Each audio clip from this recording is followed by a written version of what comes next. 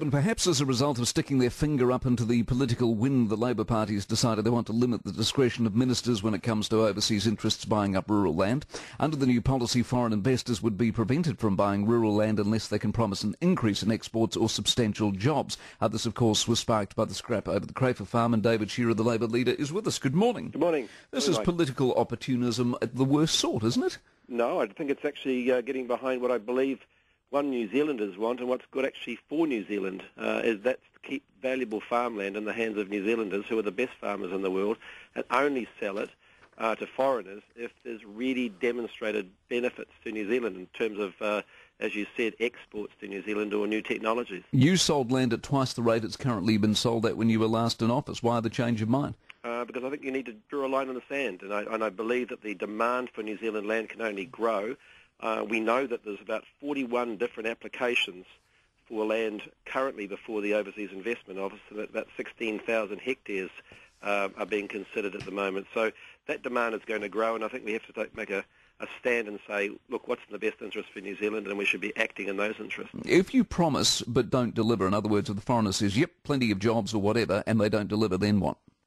Well, there'd have to be, first of all, you'd have to go through a pretty rigorous test before you could actually get that agreement to go through. So I think you would, in a sense, there would be an agreement to say that you would be able to promise to do that. And if there wasn't, we would have to have some form of penalty in order to make sure that was delivered. Exactly, that's what I'm asking. What's the penalty? What do you do? Well, I think that's something we need to talk through in the, and I'd hope that this bill would go through to the Select Committee, where we can actually have a number of people come forward and look at it. And so you don't have that in mind yet? You've just come up with this and you hope it will be pulled out and then you'll work it out as you go along? No, what we said was that there was going to have to be a test, and if you go against, and that test would sit, and it would be a rigorous test. So, and but you don't know what the test is?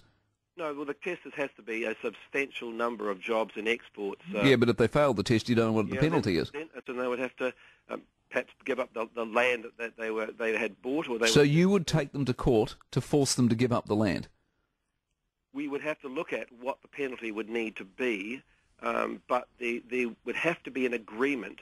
If you're coming in to buy land in New Zealand and you're saying that you're going to do certain things and then you don't do them, that's you're violating your agreement, and that would, of course, have penalties attached to it. What if the farmer goes to sell the land and no one locally wants to buy it except for a foreigner? What does that farmer do? Well, that could be taken into consideration, I guess, in that particular case. But I don't see too many situations like that. Well, the Crayford farm is exactly that. Well, no, it's not actually. There was a group of farmers who were indeed interested in buying that land and didn't really have the chance. And not at the right price? Well, the price, let's take a really good look at this, because the price that they were putting up was reflective of what New Zealanders could pay. Now, if foreigners come in and they can get their finance at 1% interest rate and we're paying 6% interest rate, it's not exactly a level playing field either. So that's your message to the farmer. If you're selling your farm for $1 million and the local guy can pay you $800,000 but the Chinese guy can pay you $1 million, you've got to sell it for $800,000. You've just killed the value of land in this country by doing that. No, you haven't killed the value of land. What you have done is making sure that New Zealanders keep a hold of the land rather than the flow of benefits. At the expense of the landowner who's just lost $200,000.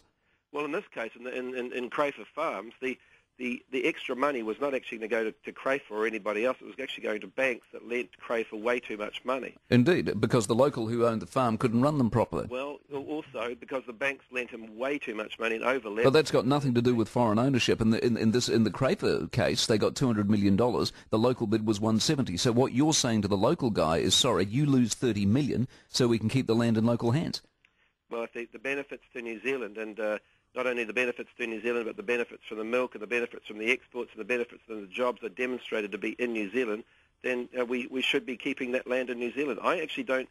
I believe that if we don't act positively to make sure that land stays in the hands of New Zealanders, we will be in a situation we'll be actually share milking on somebody else's land, and that's exactly what was going to happen in the Crayford farms. Landcorp would have been the share milker on a Shanghai Pengjing farm.